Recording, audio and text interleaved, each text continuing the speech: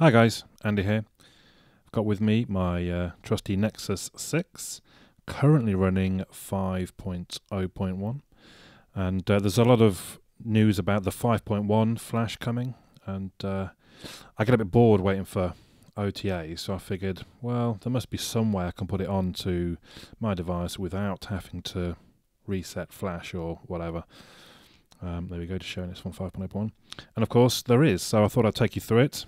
First of all, we need to get into recovery, so we're going to hold down volume up, volume down, and power. Then we're going to move to recovery. Get the little robot on his back in a second. There he is. Then we're going to press volume up and power, which gives us this menu. Come down to the second one, the camera's not so good at focusing, but it basically says to sideload using ADB. We got some yellow text at the bottom. Again, camera struggling to focus. It's very tiny text, to be honest. But at this point, we plug in cable.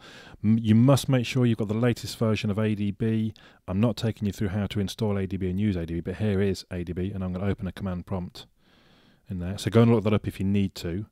And if, to be honest, if you're not too comfortable with using ADB or haven't used it before, maybe just wait for the OTA. It can be dangerous. So ADB devices, just to check it's there. Then we're going to sideload the zip file that I've linked in the information below. And off it goes. Start transferring the file. I'll be honest, I wandered off to do other stuff while it did this, because it can take a bit of time. Like you can see, it's only to 7%, 8%. It is, I think it's almost a gig size of file, so it will take a little bit of time. When you get to the end, we're going to warp forward. There we go. It says, look, total transfer 2.03x. And on the device, it says install from ADB complete. So at the top, the option is to, again, if it'll focus, reboot the device. And we're going to choose that with the power button. And it will basically simply boot back up again. And hopefully we're running 5.1 and all of my apps and all of my data and all of my photos and everything will hopefully still be there. We see it does the usual Android is upgrading, and it goes through optimizing your apps. This took quite a while. Again, I just left it to it because, as you can see, it's not like it's speeding through them in any particular fast rate. I am still encrypted, I should point out, if that matters to you. And here we go, it's booted back up. Everything looks to be like it was before. Let's just go and check it has done something. And there we go. I'm now running Android 5.1.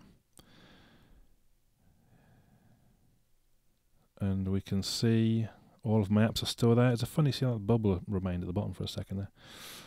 But there you go. 5.0.1 up to 5.1.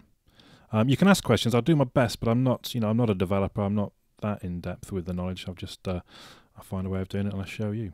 My name's Andy. Catch you all soon.